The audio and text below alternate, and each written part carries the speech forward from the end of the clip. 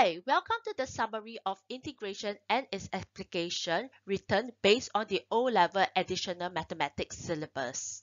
This video is part of our 5 minutes of additional mathematics series, where we go through an entire O-Level additional math chapter in 5 minutes. Do take a minute to like our video and subscribe to our channel. Let's start off with integration by looking at the formulas. So let's look at the integration of algebraic functions. So when the power of x is n, where n is not -1, then this is what you do. You raise the power by 1, then divide by the new power. Okay, and if you have this ax plus b to the power of n, where n is not -1, then to integrate it, you will increase the power by 1 and then divide by the coefficient of x and the new power. So take note, right, the power of x must be 1 here, and this must be a linear function. Okay, in other words, it must be strictly ax plus b, okay, in order for you to use this formula. So we talk about n cannot be equals to -1. So what happens when n is equals to -1? Well, when n is equals to -1, x to the power of -1 is simply 1 over x. So when you integrate 1 over x, you will get ln x plus c.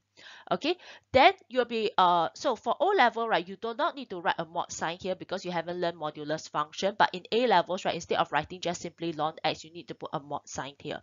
So for those of you who are not taking the Singapore O level exams, right, check your syllabus. Some of you might have learned modulus, then you, instead of writing just ln x here, you might need to write a modulus.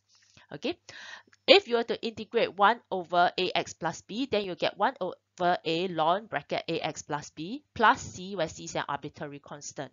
Okay, very strict here, must be ax plus b. It cannot be ax squared plus b and so on. Okay. Next, remember when you differentiate e to the power of x, you get e to the power of x. So when you integrate e to the power of x, you get e to the power of x plus c. If you are to integrate e to the power of ax plus b, you'll get 1 over a e to the power of ax plus b plus c. So take note, it must definitely have a power. Here, it must be definitely ax plus b. Okay, so the power of x must be 1. If not, you cannot use this formula. You also learn integration of trigo. So remember, whenever you want to integrate trigo, right, sine must be power 1, cosine must be power 1, and secant must be power 2. Okay, if not, you need to use trigo identity in order to integrate them. So remember, when you integrate sine, you get minus cosine. Integrate cosine, you get sine. Integrate secant square, you get tangent. And here, the angle will never change. So if here is x, here will also be x. If here is ax plus b, here will always be ax plus b. Okay, but the only difference is when you were to integrate something that has when the coefficient of x is not 1, right, you have 1 over a here. Okay, so take note of this. Okay, remember there's no quotient rule, no product rule for integration, so you can only use identity to change sine, cosine to power 1 or secant to power 2. Okay, if the question gives you something that is not does not look like this. Okay, another thing to take note, all these angles here must be in radian mode. This formula is only applicable for radian mode.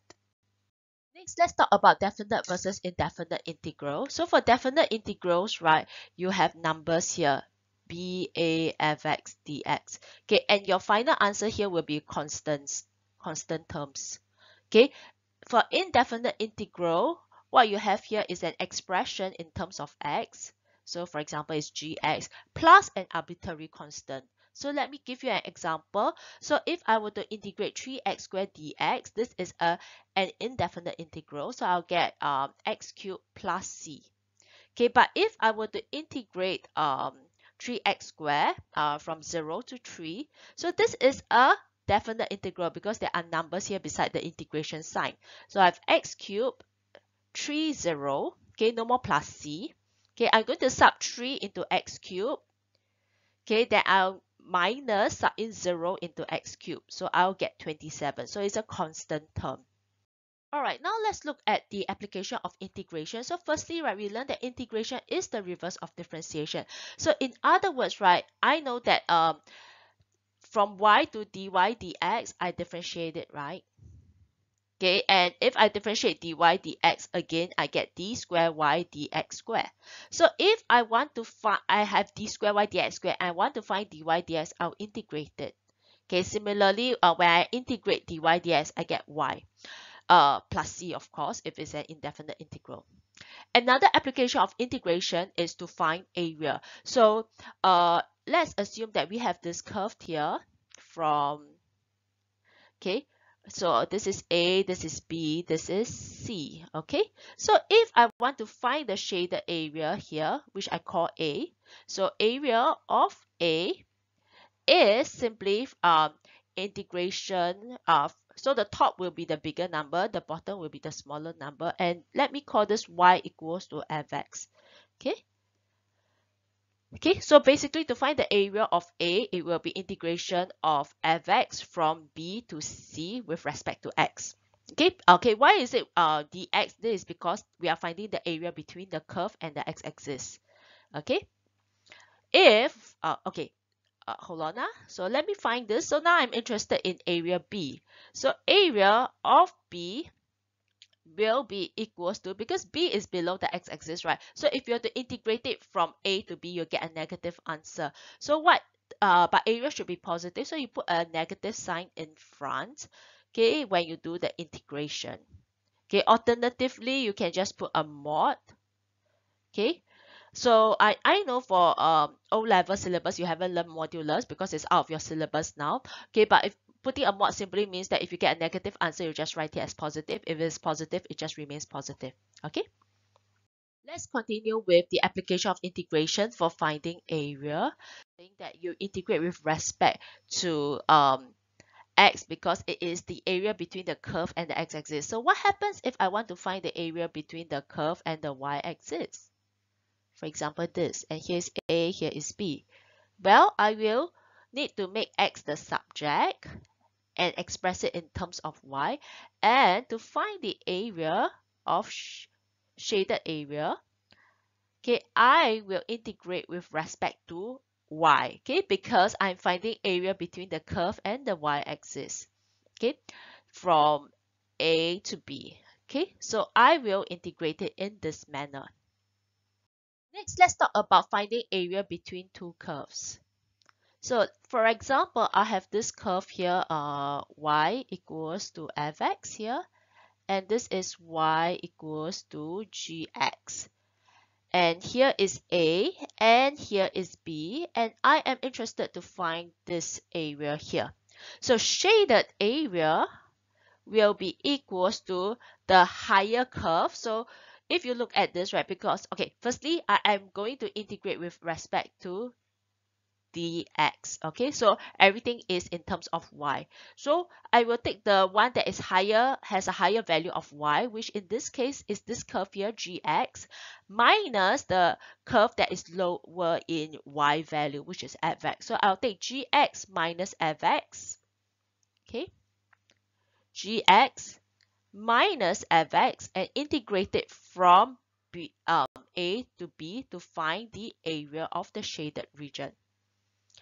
What happens if I am looking at these two curves here? Okay, maybe here it's A, and no, A is negative now. Here is B. Okay, it doesn't matter. So now let me call this y equals to gx, and sorry, it shouldn't be y equals to gx, it should be x.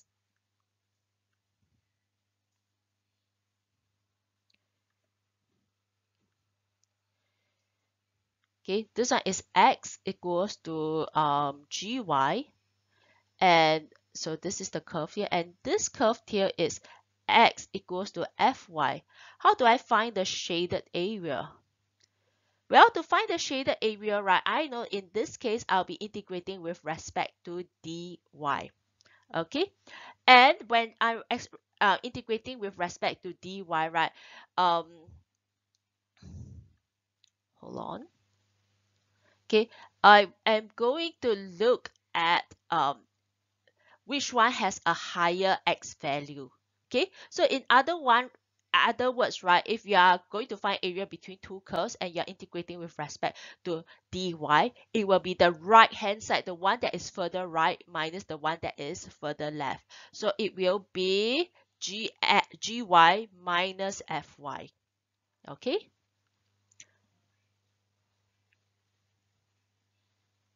Okay, and you integrate it from A to B, and this will give you the area of the shaded region. All right.